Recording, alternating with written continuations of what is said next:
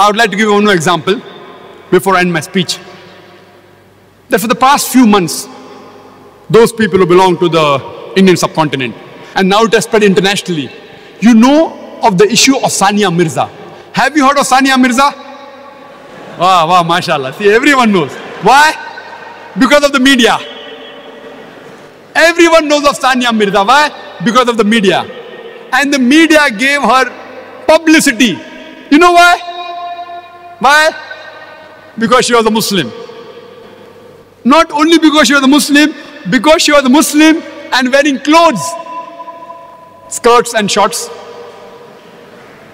It happened so that last issue of Time magazine, I think it was the last week of September or the first week of October 2005, she came on front page, Sania Mirza front page, wearing a skirt and playing tennis. Why? You know why? All of us know.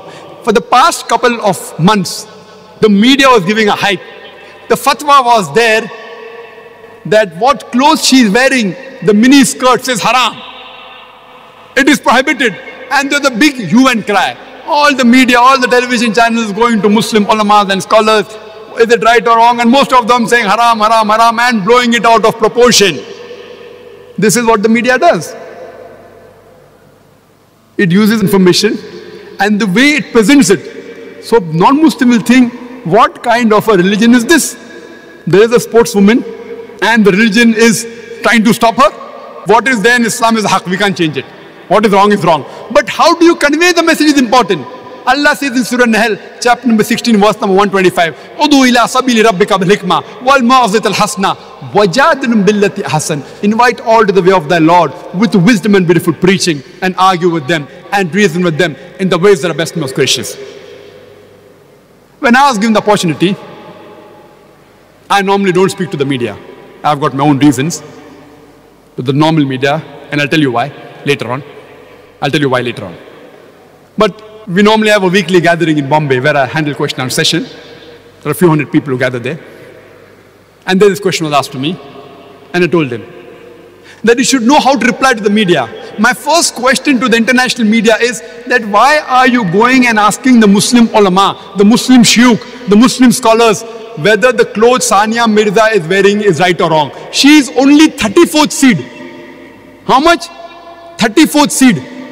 Why don't you go and ask the Christian priest about Serena Williams? Serena Williams is seed number 1. Why don't you go and ask the Christian priest that what clothes Serena Williams is wearing is right or wrong? Why don't you ask?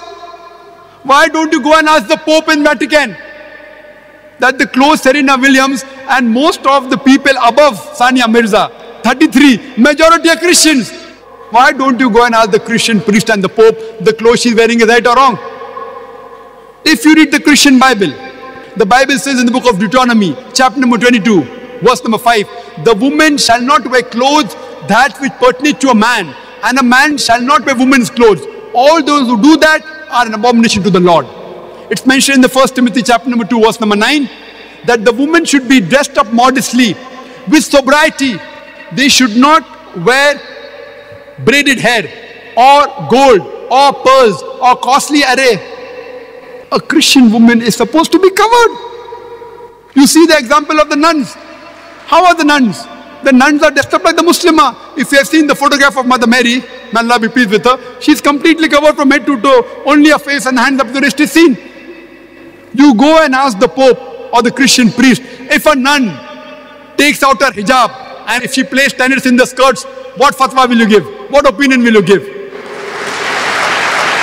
For us, every Muslimah, every Muslim woman is as pious as the nuns according to them. They are modest. We should know how to reply to the media. There were two groups amongst the Muslims. Most of the ulamas and shuyukhs, they said it is wrong. Couple of them, they give the fatwa right from where I don't know. But the so-called modern Muslim, inverted commas, you know what they said? In sports, why should Islam come in between? One Muslim politician said that these shuyukhs, these ulamas, they don't know about sports, so they should keep their mouth shut. I am telling this politician, if he does not know Islam, he should keep his mouth shut. There were Hindu politicians who said that Sania Mirza is the pride of our country. Any Indian who speaks against Sania Mirza is a Deshdrohi, is unpatriotic statements. I told that any person who supports the clothing of Sania Mirza is going against the Vedas. Because the Hindu Veda says in Rig Veda, book number 10, hymn number 85, verse number 30, the woman shall not wear clothes of the man and the man should not wear clothes of the wife. It further mentioned Rig Veda, book number 8, hymn number 33, verse number 19. It says that Brahma, Almighty God, has made you a woman, so lower your gaze and wear the veil. So in Hindu scripture, so wearing skirts is haram. So any Indian who's supporting wearing skirt, I told that Hindu politician is going against the Hindu scriptures. Turn the tables over. Why are we in the firing line? Why don't they ask the Hindus, is it an Indian culture? And further, there was another Hindu politician who said that this is international sports. All these politicians, they belong to the same, whether Hindu, Muslim, Christian. Most of them, the birds of the same feather flock together. You know what did the Hindu politician, they said, it is an international sport. So you should maintain the dress code of the international sports.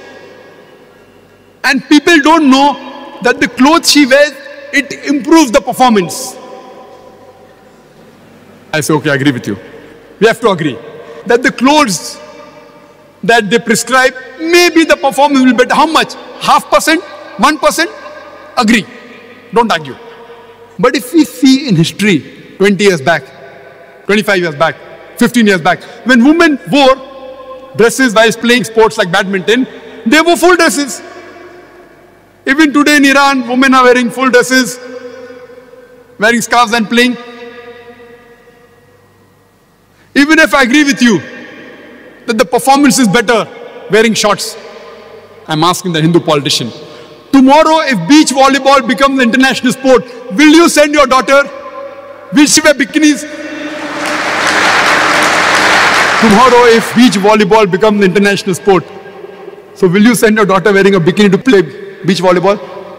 Will the Indian culture give you permission?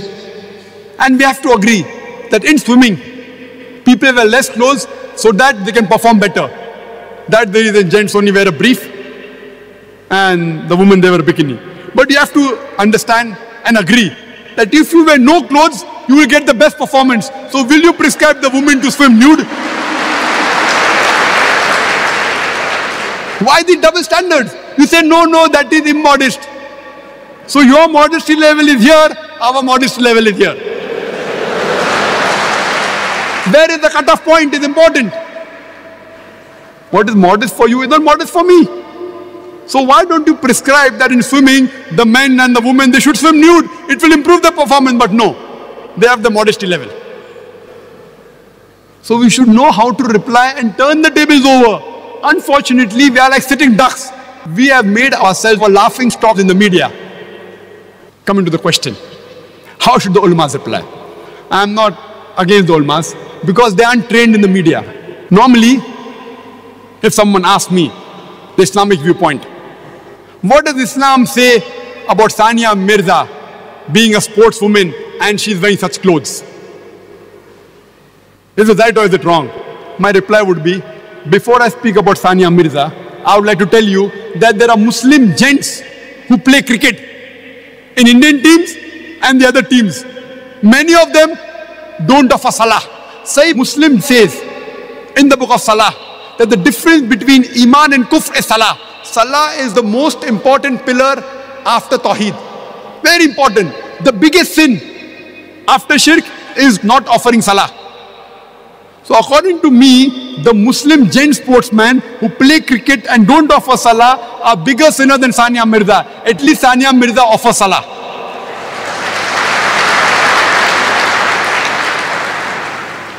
The Muslim actors and actresses, they do shirk on the screen, they are bigger sinners. I am not trying to defend Sania Mirza. I have to agree, the clothes Sania Mirza is wearing is against Islam. It is haram. But before I say this, I am diluting the effect. This is hikmah. I am diluting. The moment I say Christianity is against it, the effect gets diluted. Hinduism is against it, the effect is diluted. Judaism is against it, the effect is diluted. I am speaking about swimming. I am speaking about cricket. But then I give the answer, it is haram. It goes down their throat very well. Otherwise, they cannot digest it. I am saying that fine, at least Sania Mirza is offering salah. She is a lesser sinner than those Muslim cricketers who don't offer salah. Full day cricket, 5-day cricket without salah. Allah has given her hidayah to offer salah. Maybe tomorrow she will wear proper Islamic clothes, inshallah.